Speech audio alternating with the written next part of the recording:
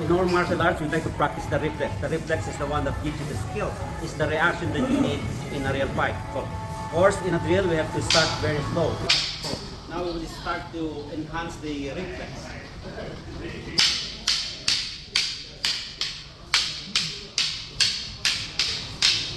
I immediately strike back.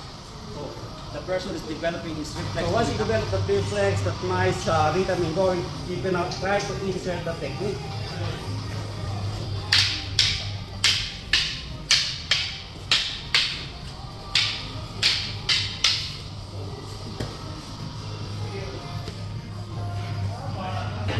You're trying to do doesn't work.